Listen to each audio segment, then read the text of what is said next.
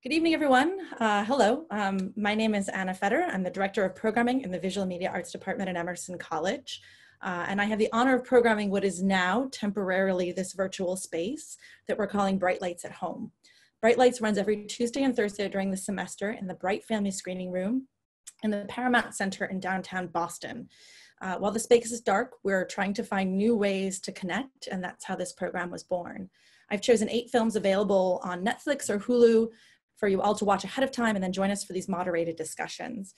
You can find the full lineup on our website at emerson.edu/brightlights. You should also follow us on Facebook, Instagram, Twitter for the latest updates. I also encourage you to join our mailing list through our website if you've not done so already. We'll be sending out an email with the Zoom link on the day of the event by 2 p.m. and then again at 5 p.m. We'll also be recording these talks to share at a later date. And we're also streaming live to our Facebook page. So hello to the folks who are joining us on Facebook Live. So now I'd like to welcome our speakers. Petra Costa is a Brazilian actress and filmmaker and has been a member of the Academy of Motion Picture Arts and Sciences since 2018. She studied at the Dramatic Art School at the University of Sao Paulo, completed her undergraduate studies in anthropology at Barnard College, Columbia University, and completed her master's in social psychology at the London School of Economics, focusing her studies on the concept of trauma. She is known for her documentaries that often mix fiction with nonfiction and political with personal. Her latest film, the Academy Award nominated documentary, The Edge of Democracy, which just came out last year, premiering at Sundance Film Festival, is a Netflix original documentary and premiered at the opening night of the Sundance Film Festival in 2019. We're also followed by Dr. Katerina Gonzalez Seligmann, who researches Latin American and Caribbean literature and history. Her work focuses on intertextual literary forms, including literary magazines, translation, influence, textual evolution, and adaptations. Her research interests also include anti-racist rhetoric and aesthetics, the relationship between literary infrastructure and cultural capital, decolonizing literary theory, and intersectional research methods. She acquired her Bachelor of Arts degree at Columbia University, as well as a master's and PhD at Brown University. At Emerson College, she teaches courses in Latin American, Caribbean, and US Latinx literatures. In 2017, she was awarded the Helene and Stanley Miller Award for Outstanding Teaching. So welcome to you both. Hello, thank you so much for having us. And Petra, thank you so much for joining us. Thank you. Thank you, Anna. Thank you, Katerina. Thank you, Bia. Everyone who is watching. Oh, and I'm sorry, I forgot to introduce Bea Bausis, who works in the cinema as well and is from Brazil and is going to be involved in the conversation as well.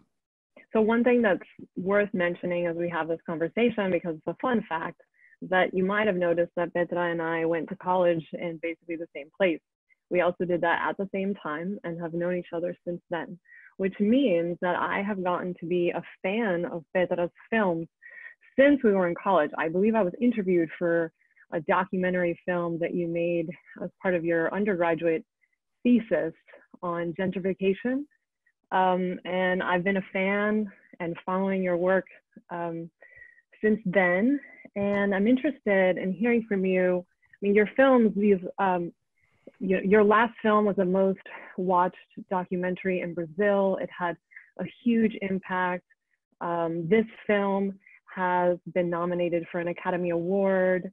It's an extraordinary film. It's, in addition to being aesthetically a model, it's also an education in Brazilian political history and the Brazilian political present. And I'd really love to hear from you how you understand the impact of your film. Well, I'm a big admirer of you, Katerina, source of inspiration with your bright mind over the years, which I miss so much. I'm happy we can have this conversation. So the film about the impact of the film.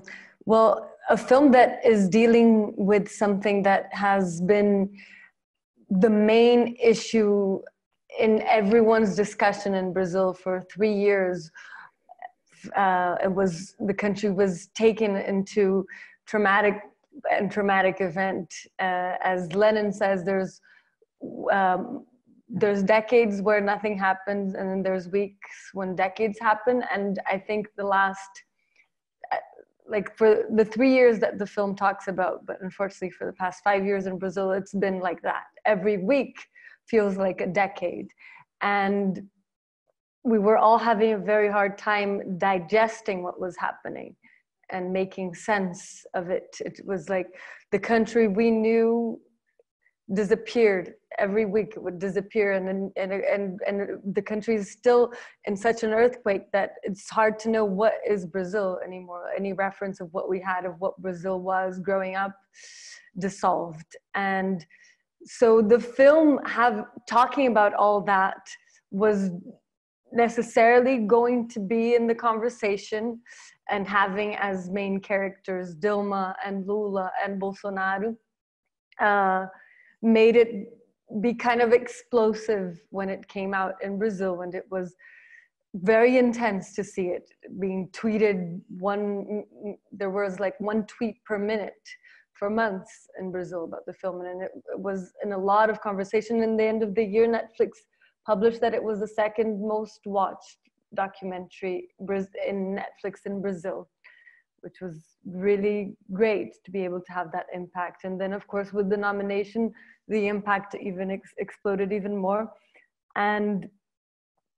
But before that, like the message I would get in social media that really inspired me was from people who said that they were not speaking to their best friend for the past years, and that in seeing the film they finally spoke again because they could find empathy for each other's different point of view. And I got that message many times from people that said that they were like reconnecting with their parents, with their mothers, because finally the film opened a perspective that they were closed off, because we're living in these polarized societies, and Brazil has become more and more similar to the United States with this polarization, where we have this abyss between the two sides. And for some, the film was able to create a bridge in that abyss.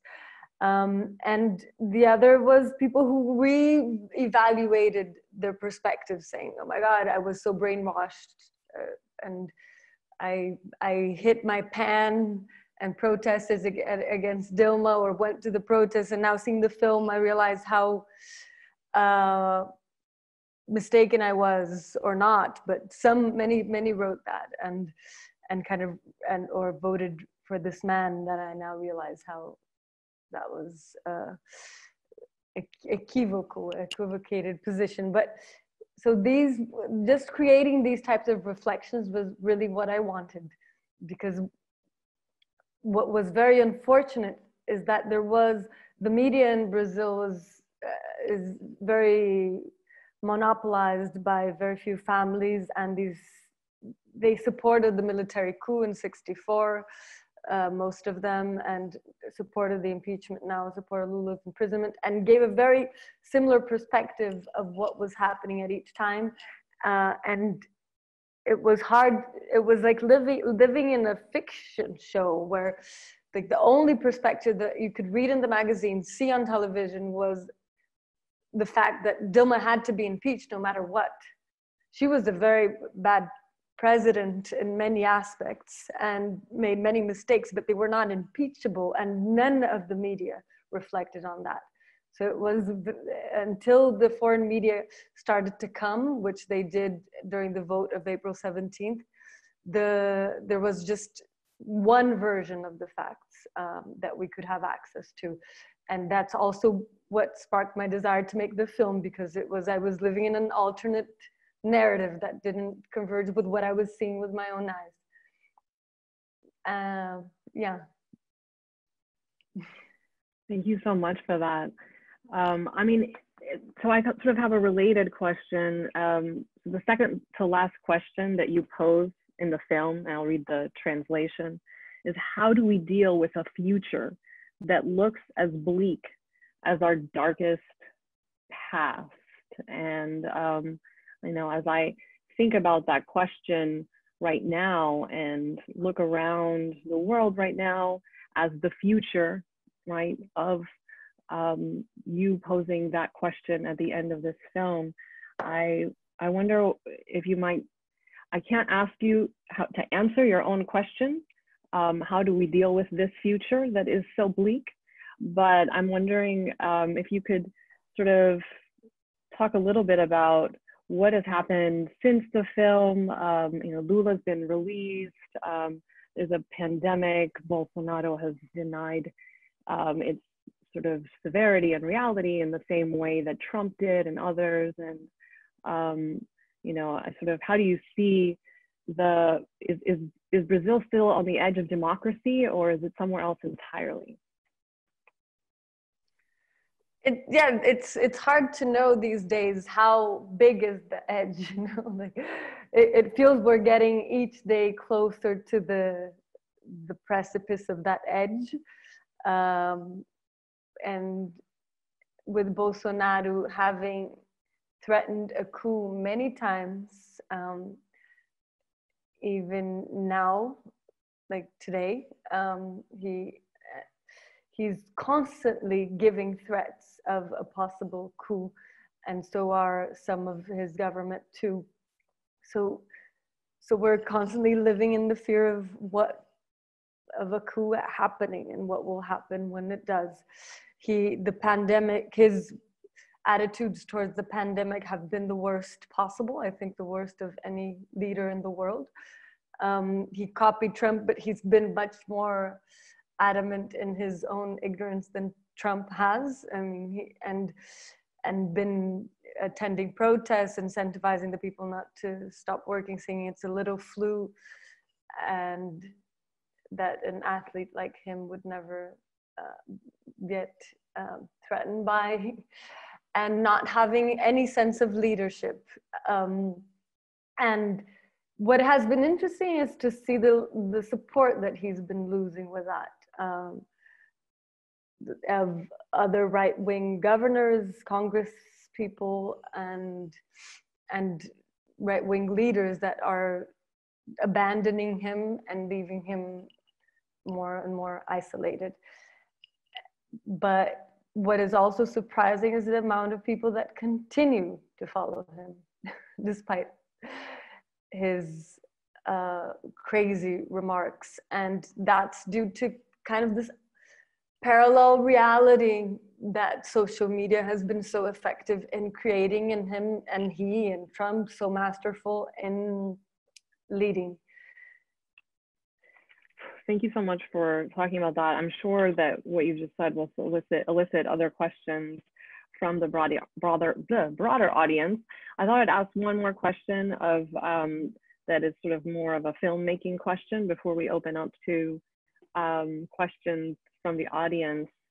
So, you know, we've talked before about the legacy of 1960s Latin American cinema in your kind of education as a filmmaker, and also in sort of shaping your style. And one of the elements that is sort of so strong in your work and that is really sort of effective in The Edge of Democracy is the way that you use the voiceover. So I can't help but think about the famous and very important Cuban filmmaker Tomás Gutiérrez Alea's use of the voiceover, especially in his most famous film, Memorias del Subdesarrollo, Memories of Underdevelopment, that I know you know well. And the way that you use the voiceover sort of both creates a kind of sense of order in the narrative structure of the film, but often also creates a tension, right, between what is seen and what isn't seen. And that strikes me as really important for someone like Bolsonaro and related contemporary political figures who seem to be doing sort of one thing on screen, right, and also leading to effects that are invisible. So I wonder about kind of how you think about your use of the voiceover as a filmmaker, and in this particular film. Yeah, there's this, I love essay films. I love Chris Marker, Agnès Varda's work, and of other filmmakers that use the film form to create essay films, and the essay format in literature too, and how it incites us to reflect and kind of expand our subjectivity. And it's interesting because Edmundo Desnoy, the writer of Memories of Underdevelopment, says that there's a tendency in Latin America to adore Quixote and the sound and the fury, and to be very much about in Latin American cinema, yeah? and I think in literature too, and be very much about these impossible desires and their conquest, and very little subjectivity. And so more like Don Quixote and less like Hamlet. And I think I've been more attracted to the Hamletian kind of way, and I think it's lacking. It's lacking in our societies in general, right? Self-reflection and reflection about things. I think cinema, films, series have become so much about actions and hooks and turning points, and very little reflection, very little time to zoom out and think. And that's what I wanted to do with this film. And it was beautiful how the landscape of Brasilia lended itself so well to do that, because it's the perfect scenery to be able to zoom out of and see the political space designed there. The worst for a capital to actually function, but the best for a dystopic film. And so that's what the way I started to envision the film, as these spaces, the presidential palace and the architectural spaces of Brasilia, as spaces where we could zoom out of the tragedy of the here and now and reflect with more distance about this country and democracy, and what are these patterns that we're repeating again and again and again in Brazil, kind of this traumatic recurrence of coups that we're doomed and still stuck in.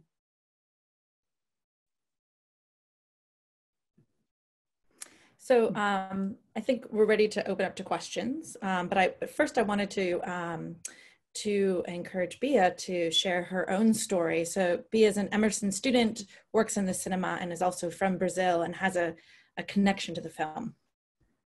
Hi everyone, I'm Bia. I was telling Anna earlier today, and Petra even like touched on the whole on this point that like I was one of the brainwashed ones. So like I grew up in a somewhat conservative household, and my whole life, my family, like my parents and some of my aunts and uncles would be like, oh, that's terrible that like all the time that you've been alive, I'm 22. So most of the time that you've been alive, Brazil was under PT, the Workers' Party.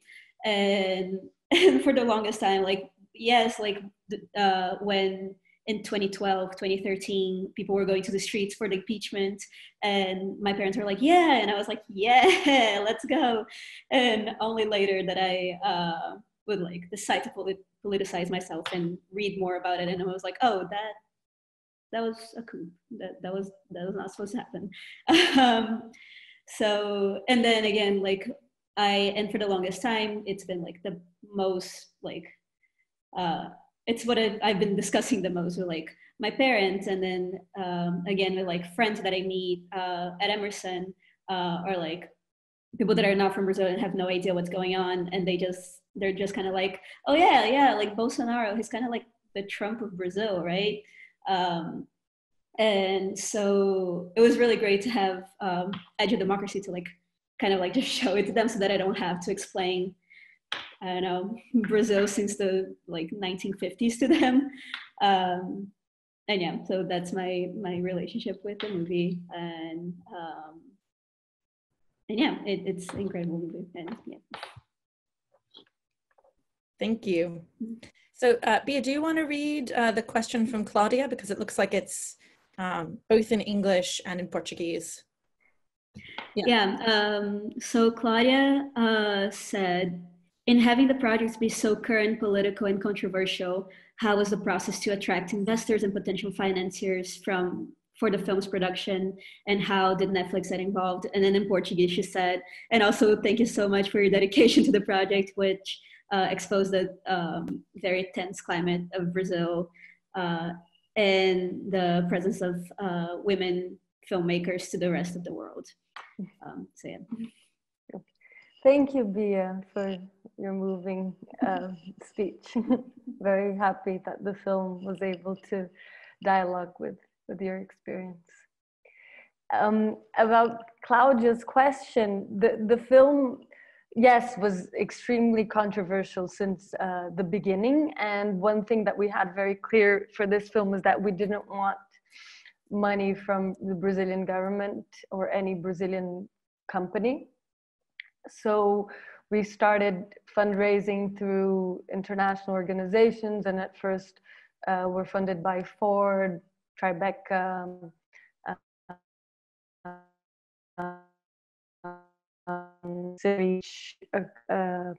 couple of Sundance Institute, many US foundations, and a few British as well. And then we did a teaser and a few edits of scenes and showed it to Netflix, and they were very interested, and we started a conversation, and they soon acquired the film to be a Netflix original during production. And that's what allowed us to continue filming for 3 years and making such a kind of Herculean production where we were like filming in simultaneous places while things were happening. And yeah, and thank you for your words.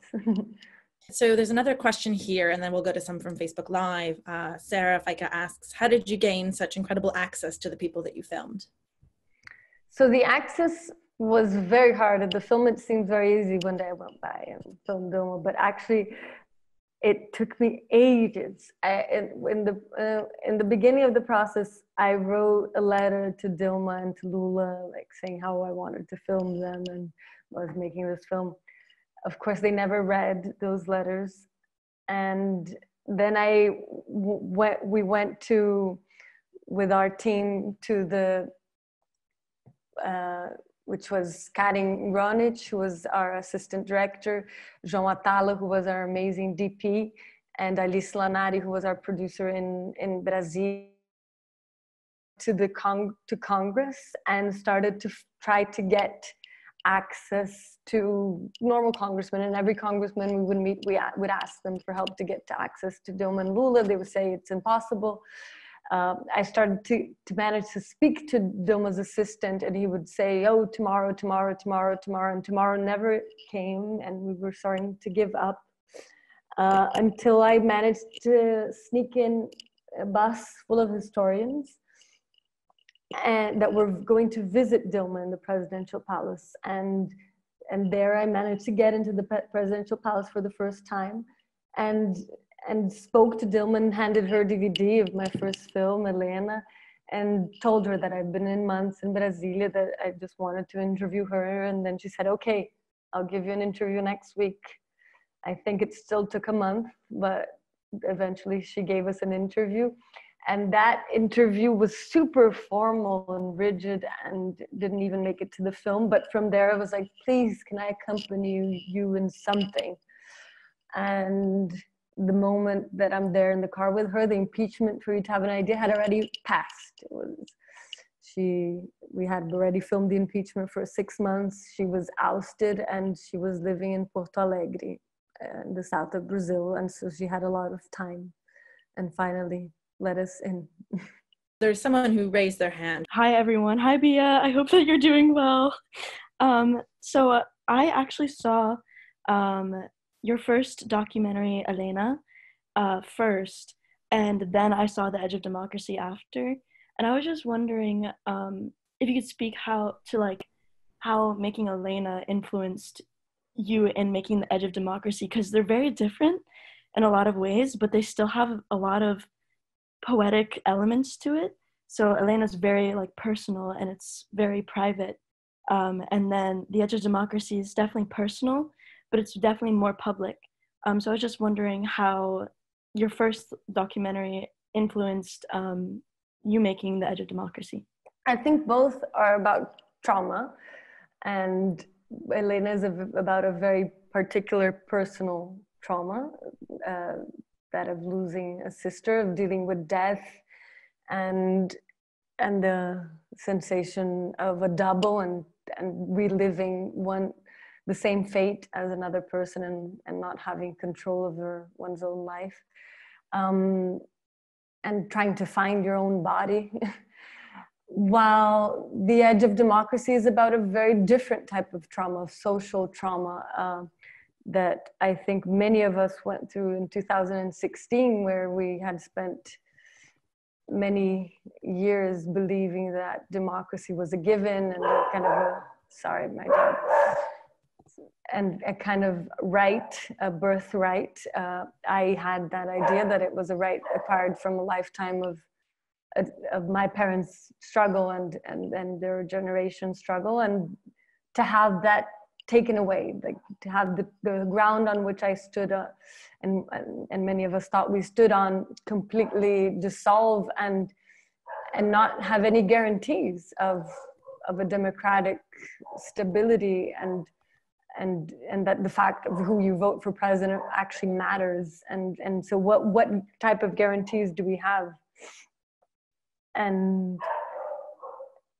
all the question, and then the rise of fascism, and how do we deal with that, and the return of very fundamentalist opinions that hurt in our own bodies, that we, or in the bodies of anyone who is not a white old man or has any type of empathy for others. And yeah, so I think that's how Elena influenced this one, in the sense of investigating a trauma. Bia, do you want to read the next question that we have here in Zoom? Yeah, so this question is coming from Pedro Almeida. He says, how do you evaluate the impact of later political documentaries, such as the ones made by Eduardo Coutinho and Patricia Guzman in Latin America politics? And what did you expect while making The Edge of Democracy in terms of the political scenery? Well, I love the work of Eduardo Coutinho, and I recommend everyone watch. I think there are some of his films on YouTube, and I think he has influenced so many documentary filmmakers in Brazil and Latin America in the way he geniusly interviews people and asks questions and empathizes and manages to take that which is the most human and philosophically, like philosophical investigations out of anyone that he manages to interview and interact with. And Patricia Guzman, The Battle of Chile, was a huge inspiration for me. I also recommend, it's on all the episodes on YouTube, and that I would not have made this film if I had not seen The Battle of Chile. It was in seeing The Battle of Chile that I understood what was happening in Brazil. It felt like we were repeating the same things that had happened in Chile in the 70s. And all the steps of a coup were very well designed and portrayed there, and then repeated here. And there was a lot of US influence, and here I think we will, in later years, have a revelation of how much US influence there was in everything that happened here too. Petra, I wanted to ask you a question about filming those very evocative scenes in the presidential palace. And I thought it would be lovely to hear from you what it was like to film there, and kind of what was the process into, I mean, there are good political reasons for rendering the palace as sort of ominously as you did, but it's not a necessary move. It was definitely a kind of really interesting and evocative move to render it so ominously. So if you could talk a little bit about that process. Since I entered that palace for the first time, I was quite enthralled by it and wanted to be able to film it with a Steadicam, because there was so much of contained in that space, and also the emptiness of power, and because that's precisely, I was there in the moment of emptiness of power, where Dilma had been ousted, Temer had not moved into the presidential palace, and it took a long time to be able to have the access to be able to film it the way I wanted. And it was interesting that it happened right at that moment where there was this absence of power, and the day we managed to film, they were coincidentally taking out Dilma's belongings from the palace. So while we were doing the Steadicam, her clothes started to be taken away, her mattress, and it was the best image of her expulsion from that place that we could ever have dreamt of. And it's a palace that, well, it exposes so much of the contradiction of Brasilia, which was planned to be the perfect city to house democracy, but is isolated Brazilian democracy from the people. A palace that was built by a communist that needs 120 workers to be able to maintain it. It's so contradictory. And now with the coronavirus, you have a president that doesn't want to dismiss those workers while he has the virus.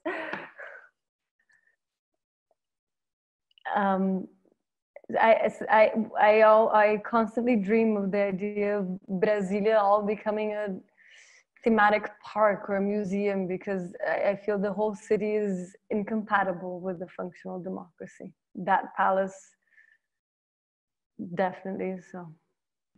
Thank you for that. I had a feeling that you were going to tell an interesting story about what that was like ever since I watched it. So, I mean, another question that pertains to the film and is in some ways a follow-up to a question that someone asked about there's sort of continuity between the very personal last film that you made before The Edge of Democracy, ELENA, and then the way that this film is also a personal film. I mean, the sort of really important part of the film when you talk about the history of your family and the kind of divided political history of your family. And it's a very specific choice for a filmmaker, especially a documentary filmmaker, to insert themselves in a film. And when it's made, it's usually made with very specific ethical, political orientation. And so I thought I would ask you sort of what that specific ethical, political stance means for you to sort of put yourself in the film the way that you did. At Barnard, when we were studying anthropology, I was always fascinated by and very troubled by the discussions of how complicated it is to portray the other, and the issues of power and colonialism and that are imbued in that portrayal. And I feel that for me, I mean, not in everything I will do, but in these projects in ELENA, and it had to be, but in this one particularly, it was a choice to put my personal voiceover and to reflect on my own family, because because of many reasons. One of them, to be transparent of where I was coming from. Another one, because I was precisely interested not just on the events, but on the relationship between an individual and his or her own democracy, and the pain and of losing that democracy.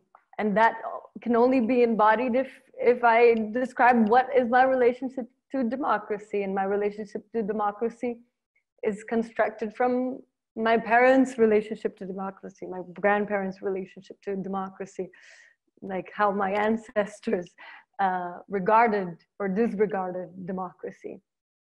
And then also because I feel that they were very helpful in showing the history of Brazil and its contradictions. The fact that my grandparents supported the military coup and were happy that it happened because they were afraid they would lose their land if the president at the time, Jango, continued in power. And while my parents decided to break off from the family and fought for years against the military dictatorship, first dreaming of a revolution and then trying to do change through democracy. And how I, in the middle of that, tried to make sense of both these sides, which were for many years dormant. This polarization was dormant, and the fact that Lula left office with 87% approval rate shows that there, but then was completely reignited and so well expressed in that wall that's constructed in Brasilia before the vote for the impeachment, which happened tomorrow, 17th of April. Bia, do you want to, Leonardo had their hand up, and so I don't know if you want to read your question or if you want us to read it. Okay, because it's now in the chat window. So Bia, do you want to read that question? Yeah. Hi, Leo. So he asked, since Bolsonaro has been elected, it feels like enough has happened to make 2 or 3 more documentaries.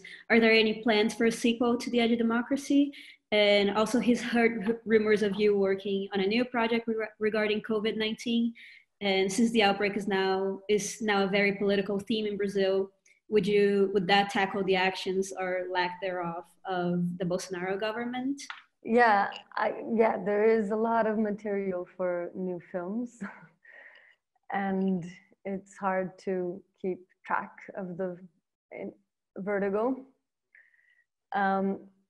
About Corona, COVID-19, what we are doing is a project called Dystopia, and I would like to invite any of you who would like to collaborate. What we're doing is we have a platform where we're inviting people to film their own narratives, their own experiences of the pandemia and of the quarantine in their houses, in their communities, in their neighborhoods, and of course, keeping safe and at home the most necessary, but only filming when you outside, when you absolutely have to go out.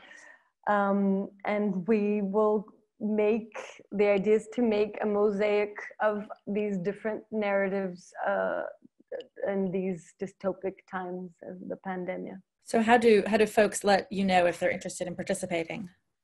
Well, we will be posting tomorrow in English a call to action in our social media pages. So if you can tune in to my page on Instagram or Facebook or Twitter, Petra Costa or Petra Costa, and that's the best way. Or send an email. Can I write somewhere where everyone? Yeah, can you put it in the chat window? You can select everyone in the chat window and then type it in there. Okay, yeah, so you can just send an email to this place. Okay. And I'm going to pass it over to Katerina, who's going to have the last question.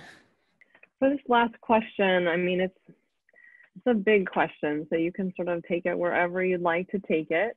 But what I'm interested in is that when I think through your film, I mean, watching it, I thought of so many ways that the things that have happened in the last 3 years in Brazil resonate with the last 4 years in the United States, and more than 4 years in the United States. And so I think about, you know, how we think about Bolsonaro and Trump and Boris Johnson, and other sort of political leaders who have a kind of right-wing populism that comes with a kind of hate-mongering, a sense of sort of a kind of performance of disrupting the status quo that also actually entrenches the power of the elite, or what you refer to in your film as the oligarchy in each of these contexts.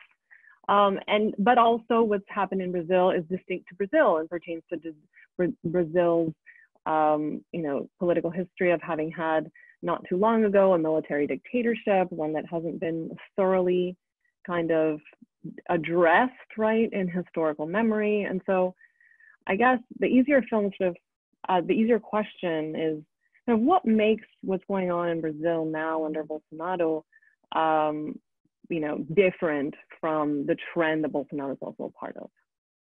Mm-hmm. Can I talk about how it makes it similar? Yeah. No, I think there's a book that I think clarifies a lot out of the confusion of making sense of what has been happening to our democracies, which is this book called How Democracies Die by Levitsky and Zibla. And they have a list, and it's basically two unwritten norms that are constantly being disrespected, which are like mutual respect and self-control. And the idea that there's an analysis that the Republican Party has, since the 70s, incrementally had less mutual respect and self-control, and is using what they call constitutional hardballing to destroy their opponents or delegitimize their opponents because of a statistical observation that with the growth of the Black and Latino population and more women voting, and we're losing their vote base, and we're going to have less and less perspective of winning elections because they wouldn't have an electoral majority. And I think the same happens in Brazil when one of the sides starts to feel that they're not going to win, that they don't have a perspective of winning in the next 4 years, then they start abusing of the Constitution and finding ways to win undemocratically. And that's what happened in Brazil in 2014 when the PSDB lost the election and did not have a perspective of winning in the next election because Lula could run, so it would be even harder for them. And decided to really disrespect the Constitution to be able to reach power. And when you start doing that, when the moderate right starts disrespecting the Constitution to reach power, then out of that erosion of democracy, I think you get these Frankensteins, like Bolsonaro, like Trump, and of course you add to that having a fifth power, which if you think the fourth power is the media, right? A fifth power, which is social media, that is taking over the media and its self-regulation through editors and whatnot, and has absolutely no regulation and can disseminate fake news and be fed by corporations that will be paying for ads, and that's what gives us these monsters, these two added facts. So, and Katerina, is there anything else you wanted to add before we sign off? No, I mean, it's a sad point to end with, but I think that's all. Thank you. Petra, is there anything else you want to share with us before we we say goodbye? No, I mean, there are beautiful things that can happen and are happening with more young people involved in politics, more women taking over Congress, as has happened in the US in the last Congress elections, midterm elections, midterm. Yeah. And that has to continue. I mean, I think our generation was too lazy for too long and thought that things were fine for too long. And I think we have to take the burden of resuscitating democracy at this moment. And I think if we concentrate on that, we'll be able to do it, but we really have to give a lot of our energy. I think that's a lesson that we're learning in the US as well, that it's not enough to vote every 4 years and then go away, that there's work to be done all the time, that you have to be vigilant, that democracy could be eroding, you know, when you're distracted with something else. And so we all need to be engaged in doing that work. Exactly. Well, thank you so much to everyone. Thank you to Bia. Thank you to Katerina. Thank you to Petra so much. Thank you very much, Anna. Yes, also thank you both to you and Bia, Anna. Thank you, Katerina, Anna, Bia, and everyone. And yes, if you can tune into our social media pages and send any material you have for the next project. Thank you very much. Thank you, everyone. Have a good evening. Bye. And if anyone's interested, this recording should be available on our Facebook page. It was recorded through Facebook Live. We'll also be editing a Zoom version as well at some point. And please come out for our next discussion, which is happening on Tuesday for Miss Americana, another Sundance film. Very, very different subject matter. And we have one of our faculty members, Kristen Lieb, who's going to be leading that conversation, who wrote a book on gender branding in the modern music industry. So thank you so much. Good night. Thank you. Bye.